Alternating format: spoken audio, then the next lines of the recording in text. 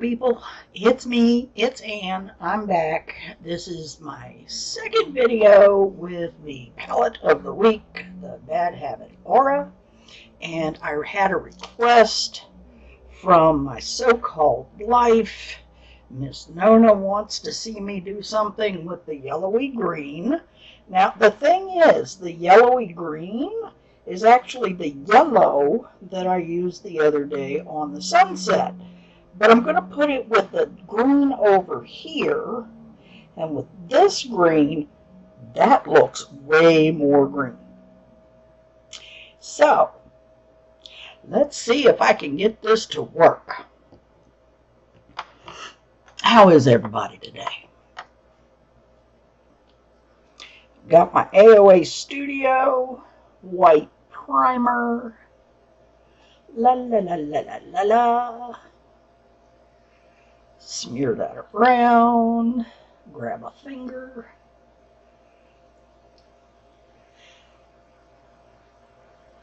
Yes, I have plenty of brushes. I have plenty of sponges. My finger's right here. Just right there under the lash. Wipe. Other side. Do do do do do do do do. La la la. I really, really like this formula, and it's a buck, which is even better.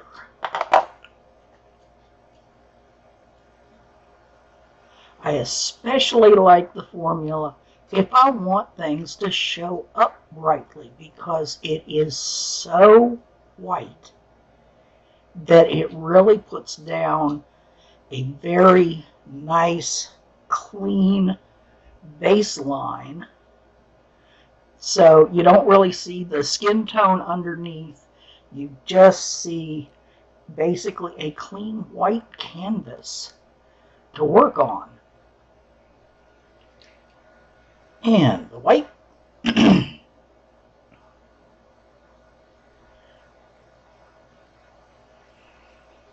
Now with some of the shades that I'm doing, especially if I'm trying to do a more romantic kind of thing, a little more subtle, I'll use the other beige color type primers for my eyes, or just a little foundation. I mean, that's really all you need, just something to help the first layers stick. But if I'm trying to do something bright, I go with the white. All right, pick up the first brush and let's get hooting. Put this back up. The mirror that I got recently, which is up on a stand, excuse me, it's got one side is a regular mirror, the other side is a magnifying mirror. Because of where it sits, my ring light with the camera, which is right up here, is hitting the back of that magnifying mirror and bouncing back to the camera. So I put a cloth over the back of it to kind of reduce that extra bounce. Okay. See, it's the yellow. Yellow. The other thing I'm going to show you is what happens to my eye color when I use greens. It's magic.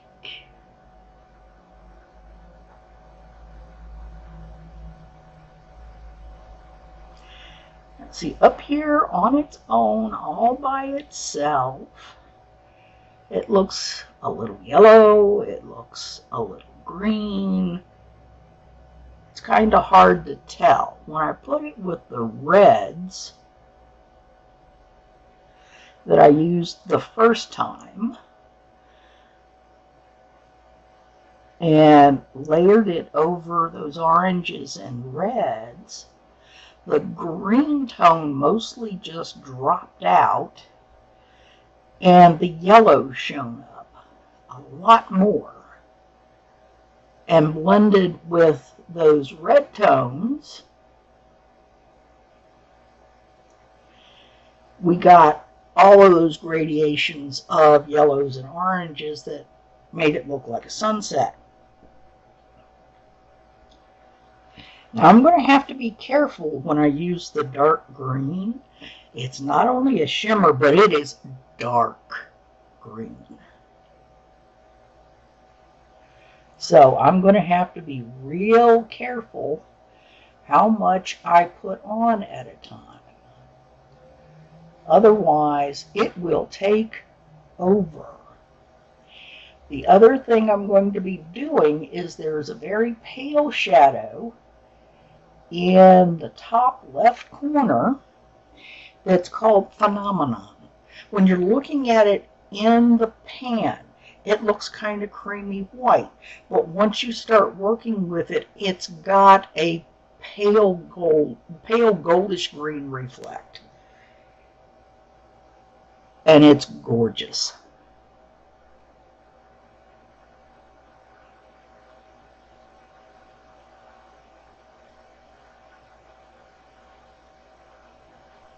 And this is one of the things that I really like about some of these quote-unquote not big designer name brand palettes is they work. They work. I mean, I'm not having to pack and work and fight to get this color on my eye.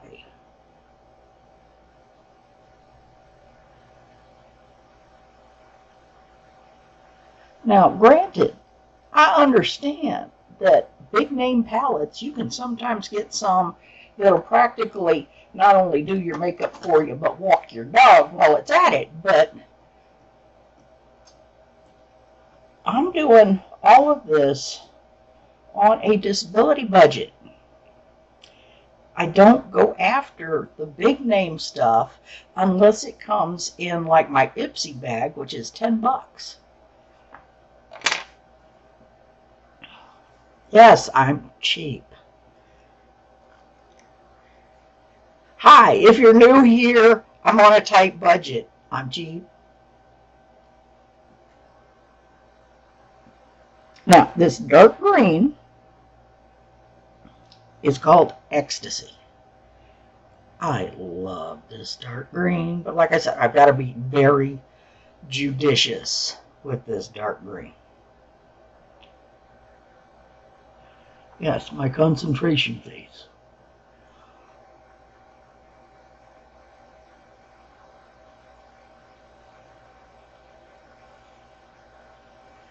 Now, I barely tapped this brush into the pan. That's a lot of color.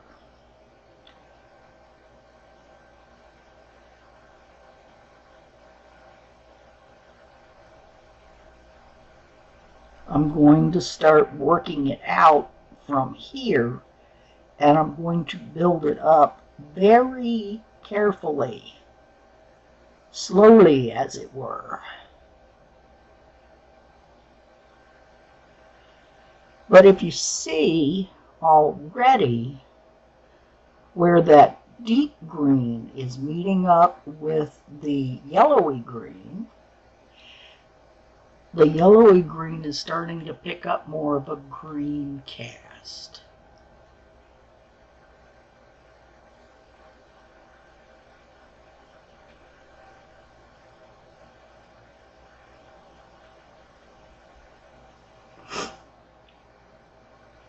Yes, I'm doing this already. I don't do my makeup the way anybody else does. I just never do. I don't always do my makeup the way I do every time. I'm a little weird. Anyway, I've got my foundation and a first layer of powder on. The foundation is the Rimmel 25 Hour that I've been using a lot lately because I love it. I love it. I really do. I've got my skin moisturized. I've got the SPF on. And I told you I was going to start working with this, which is the antiperspirant that can be used on your face or your hands or your feet or wherever that you just get way soggy. My face sweats like I've run a marathon and all I have to do is walk from here to the kitchen. Having fibro messes with your ability to control your own temperature. And you sometimes, depending on what happens with you with fibro, if you have it, it could be that you sweat like crazy and the sweat runs down your face for doing nothing but getting out of the shower and going to your room to put clothes on, or just getting up will set it off. And for some people, it doesn't. Lucky budgers. And it's like I have this corner of this eye waters almost constantly. Same problem. No, I don't put this in my eye. That's just a watering eye. It's not sweat. However, this stuff has been making the most wonderful primer this entire week. And I'm falling in love. I really am. You don't need a lot. You just rub it into your skin pretty good and then let it set for a while. And then I put my foundation over it. I love it. It's working. Which for me is a miracle. Thank you, Angie from 4F Beauty, for telling me about it on her channel. If you don't know Angie from 4F Beauty, you need to. She's incredible. Okay. That's about as far as I'm going to go with this dark green, because otherwise it will take over the whole eye. Another couple of taps and concentration, face again. Start working on this side.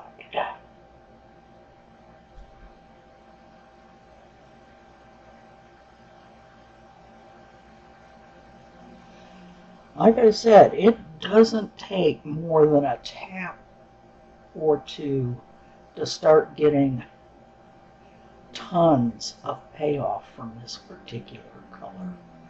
And then I'm just, yes, I have to get closer to the mirror because I'm looking at it with this eye, and this eye is in worse condition than this eye. It's one of the reasons that if I come on with one side already done, it's usually this side that's already done, because you don't have to sit and watch me fiddle with it. Because I have to fiddle with it longer, and I have to sit with my nose almost on the mirror most of the time to see what I'm doing.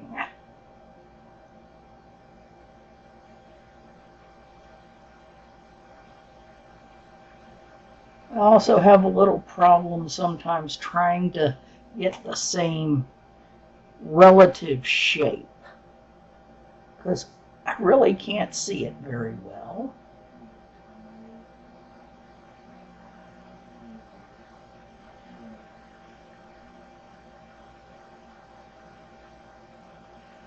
And the same relative depth of color can be a tricky point too.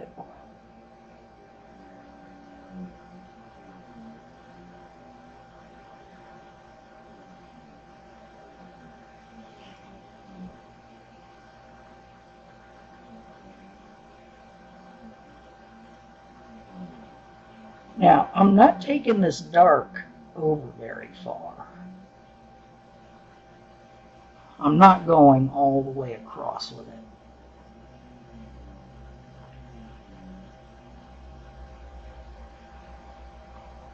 All right. I think that's about even, I think.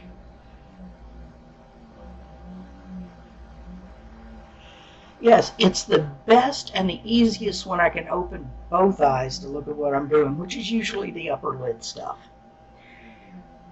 But I can't always do that. Let's see. Okay. Yep. Floofy brush. Kind of start just working that a little.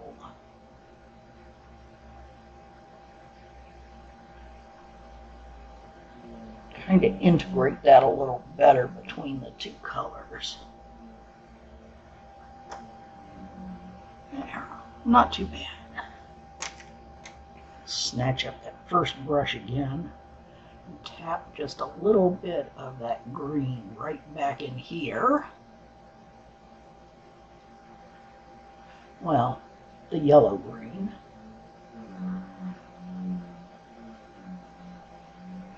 Ta-dum! Ta-dum, ta-dum. Ta-da-da-dum. Now, the last color I'm going to use is that pale kind of, it's kind of an interesting shade. It's hard to explain. It's this one right here. In there, it looks just bright white. Here, it looks kind of silvery, sort of, until you start picking it up on your brush. That's when you start seeing the kind of gold and green reflect in it.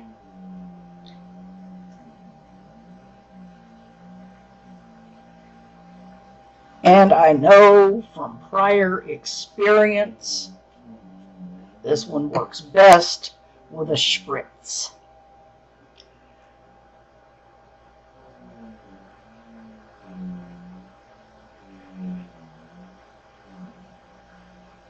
Yes, this is the other concentration phase.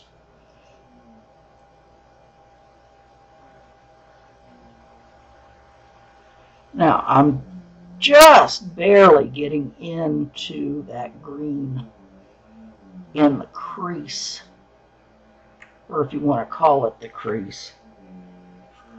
Since my eyes are very hooded, I have to kind of build a crease where I need it.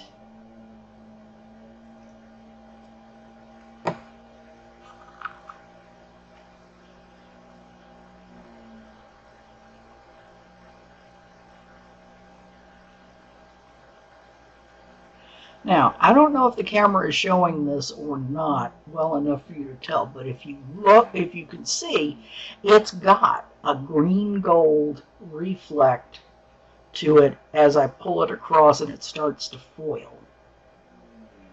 There's my concentration phase again.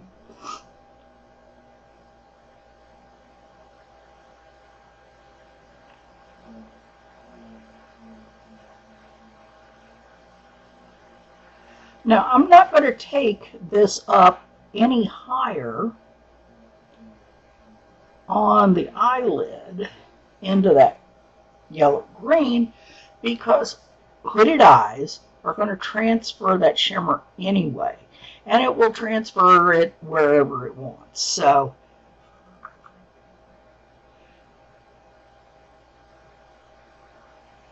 I'm not going to give it any extra help.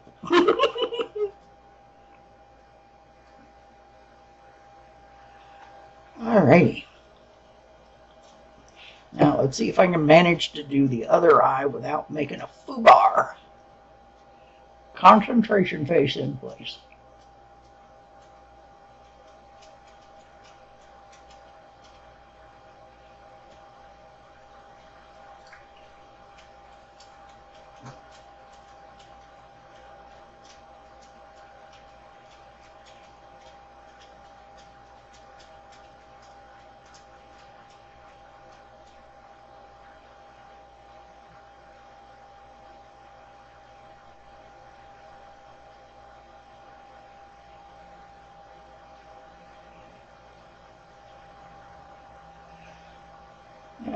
Drag a little bit across that dark green right at the edge.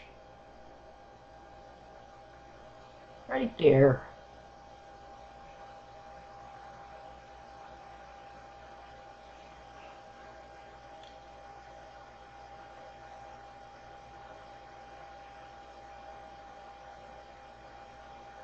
And no, I haven't done my eyebrows yet. In case anybody is wondering, since I've been using the Rimmel eyebrow and eyelash serum, well, technically it's eyelash serum, but it works on your brows too. That's why I have eyebrows now. I've got some pictures from when I first started using the Rimmel eyelash serum. And when I first started doing Instagram pictures, just before I started the YouTube channel, if you saw the pictures, and I think they're still on my Instagram in the histories, from about here over on both sides, we're naked. And I now have fur. Not a lot, but fur on my face where it's supposed to be, as opposed to my hereditary mustache.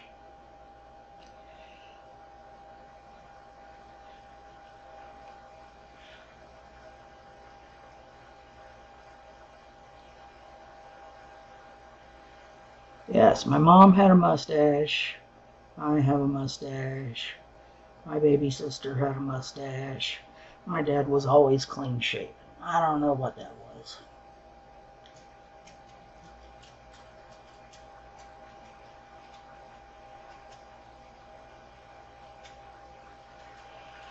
There are some people that tell me that it means I probably had to deal with cystic ovaries, but I don't know. Nobody's ever said, so.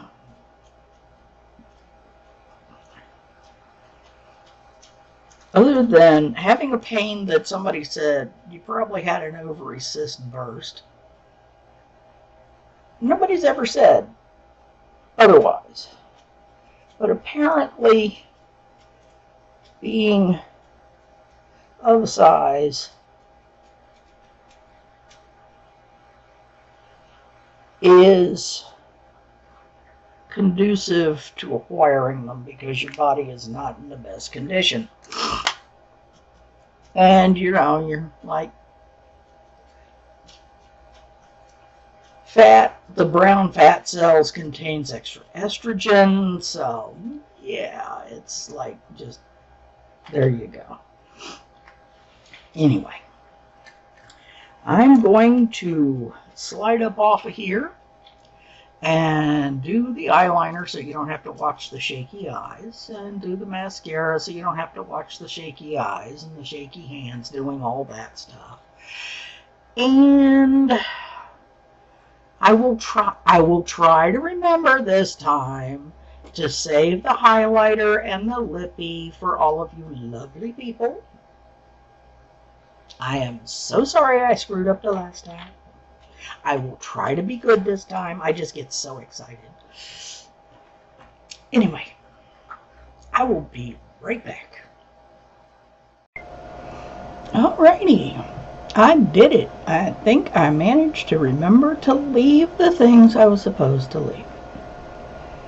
There we go with that watering eye. Joy. Anyway, just a little mascara and some fairly messy lines.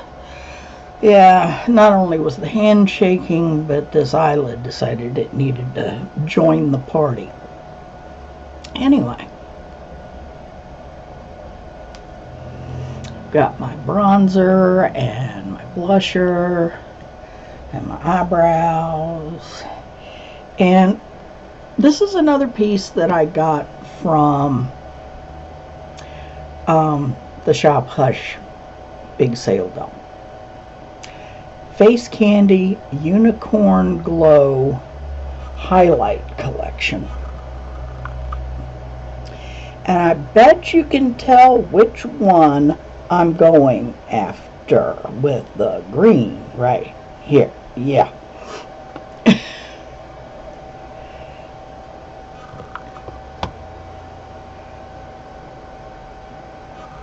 I figure if I'm going to be green, I'm going to be green. Oh, look, the light just got a little weird because we just got a cloud over the sun, and I had some pretty good light coming through the bedroom windows, and now not so much. Anyway,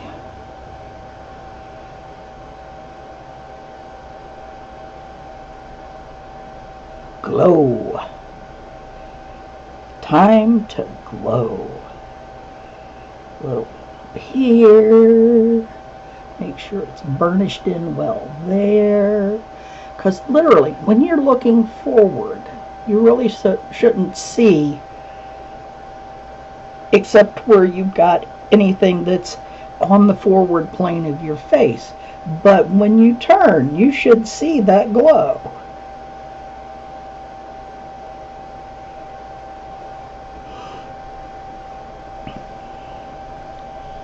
Now we'll do this side.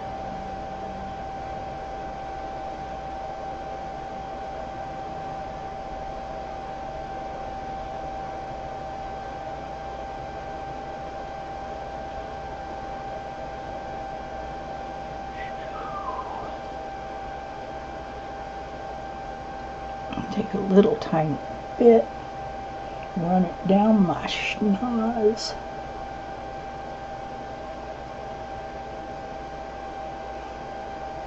Yeah, I don't want to go too ham with the green on the nose. I don't want it to look like I've got green cooties on my nose.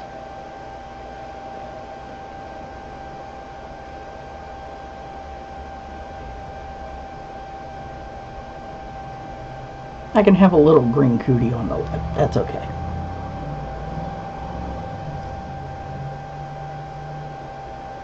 This will get kicked up with the lipstick anyway. Alrighty.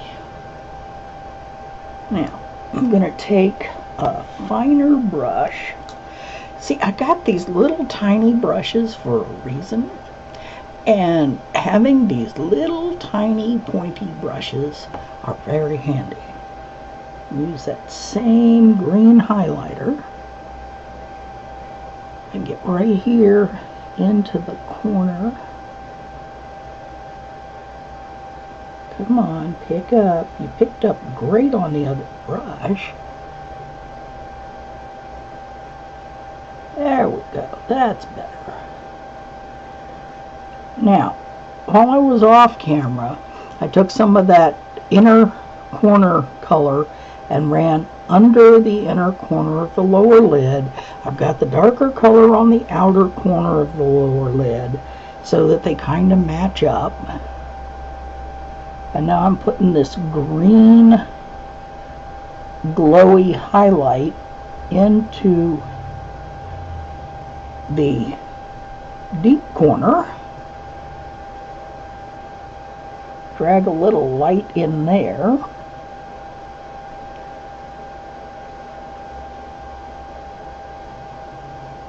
There. Looks pretty good. Same thing right here. Put it right up here on the brow bone, because I want that green as close as possible to as many spots as possible as the yellow-green here, because that's going to influence the green pickup in this color. And if I'm going to go to all the trouble of trying to show that if you've got a duo color like that, where it's a yellow-green or green and yellow, whatever, however you want to look at it, if you're putting a green next to it, it's going to pick up green more than yellow. If you put yellows or reds and oranges next to it, it's going to pick up the yellow instead of the green. So it makes it much more versatile that way. All right, lipstick. Elf Touch of Nude. No, I don't have any green lipstick. Okay, the one time I wore green lips for St. Patrick's Day, it was actually Revlon liquid eyeshadow, the stuff that's got the opaque at one end and the glitter at the other. It's the only way it actually worked on me, because if I try to use it on my eyes, it just peels off.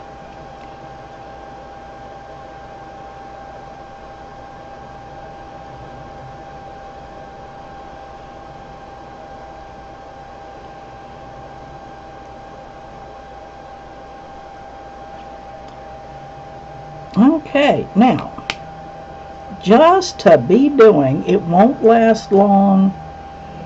The color will get mixed in and all that, but it looks kind of neat when you first do it.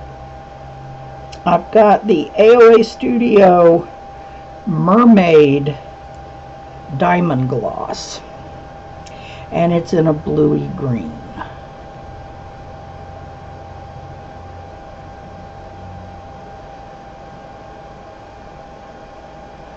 So you just kind of pat it on.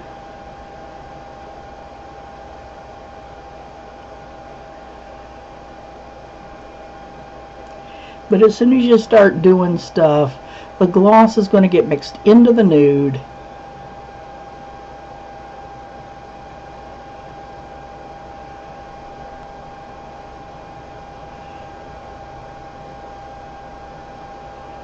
And you won't have that rather amazing green shimmer that's there for a few seconds. I took a green eye pencil and did the lower waterline. Now this one is called Lime. I originally tried to use one that's called, this is the one I tried first, but it's so pale it didn't show up. So then I used dark green. It's still pretty pale. See, you can see the glimmer.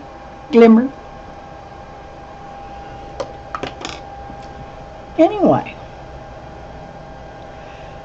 that's the green being green. Now, have a close look at my eyes. My baby sister had green eyes. And if I put a lot of green next to my blue eyes, they get very green and a little less blue, which, it's magic. It's also color theory, but it's magic. If you like what you saw, please give me a thumbs up if you're feeling generous. If you didn't like what you saw, please tell me why. Don't just say icky poo-ish. Tell me why. Give me suggestions. I appreciate the fact that Nona from My So-Called Life gave me the suggestion to do this yellow-green thing. It worked out beautifully, at least in my opinion. So, if you like it, let me know. If you're new here, hi, hello, how are you? Welcome to the fun house. I hope you hang around for a while. Click the subscribe and the notification bell so that you know when I do this again. I don't have a set schedule. I usually try to upload at least once a week. With a chronic illness, it's kind of hard to always guarantee.